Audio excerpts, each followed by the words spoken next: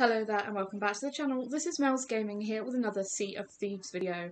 Now in this video I'll be talking about some new information that has come out regarding the update that will be coming on June 22nd, A Pirate's Life and Season 3, and yeah, just some more stuff that has been shared by Rare on their social media. So let's get right into it and take a look at some stuff that they posted on their Instagram and their Facebook.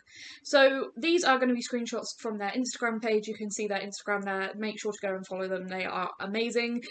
They've given us the best update possible, but they shared these artists' renditions of what these new areas are going to look like for the expansion, and it does seem now like this will be a completely separate area that we will be going to explore, a bit like the Shores of Gold.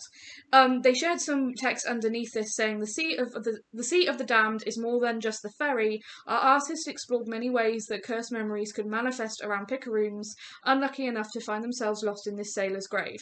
Find out what secrets the dead hold in Sea of Thieves, A Pirate's Life, available June 22nd.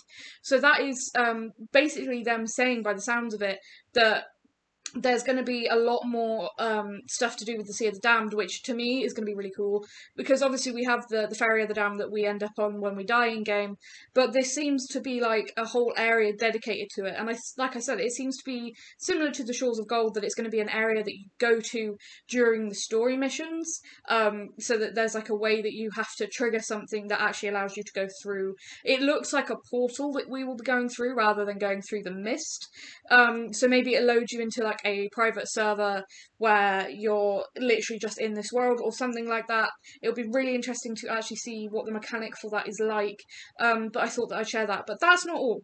The most important thing that I really wanted to share actually came from the Xbox Wire blog post, basically, about Disney's Pirates of the Caribbean sails into Sea of Thieves in the Ultimate Pirate crossover.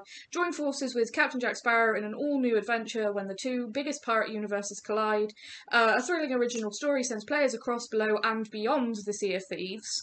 So again, talking about going somewhere else, and facing new enemies and challenges. So again, that's June 22nd, free for all players on all platforms. So basically, yeah, it's going to be a massive crossover. Again, Rare, amazing. Basically the best update to pretty much any game that I think I've ever played. This is like my dream update for any game. But yeah, there's going to be more than just cameo appearances. They've created a narrative that doesn't just bring two worlds together, but explores what makes each of them special. And I really, really think that these 5 tall tales, which 5 tall tales is quite a lot, I think it's going to be really, really interesting to actually see where they went with the direction of the tall tales. Because of course we've got Davy Jones and the Flying Dutchman and all of that, but this is the most interesting bit. New dangers arise. Of course, new adventures bring new environments and challenges. Again, new environments, somewhere else that we're going. Not only extending to the Sea of Thieves and Disney's Pirates of the Caribbean franchise, but the famous park attractions as well are going to be featured in this by the sounds of it. Players will also be facing grave danger from deadly new enemies wherever they sail. This is the really important bit. Terrifying phantoms will require swift reflexes to deal with, while sirens swarm beneath the waves and wield devastating new weapons of their own. Even the decks of the ships might not be safe if there are lumbering ocean crawlers around. And these new threats will be appearing all around the Sea of Thieves in future updates, not just during players' adventures with Jack Sparrow. Gosh, English is hard today. Reading all this is hard.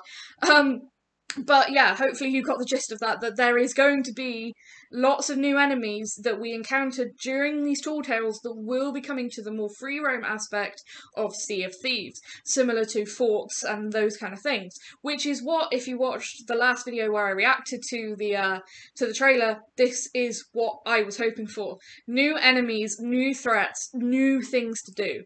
You know, maybe we're going to be getting missions to go and find things in the Sea of the Damned, or maybe we get, you know, that kind of mission, or there's going to be things to go and fight the ocean crawlers. I'm just really excited. Basically, yeah, it's going to be really awesome, but that was some information that I thought would be really good to share, seeing as that's what a lot of people want to see, is less recycled enemies and content, and actually new enemies and new things to do. And it definitely seems like Rare have answered all of our prayers and gone beyond that. And yeah, so I'm really excited, and I'll be recording everything, like I said, on the day to show you guys here on the channel. So yeah, I'll be looking forward to that. anything new that comes out in the meantime, of course, I will keep you guys updated. Thank you very, very much for watching, and see you again soon.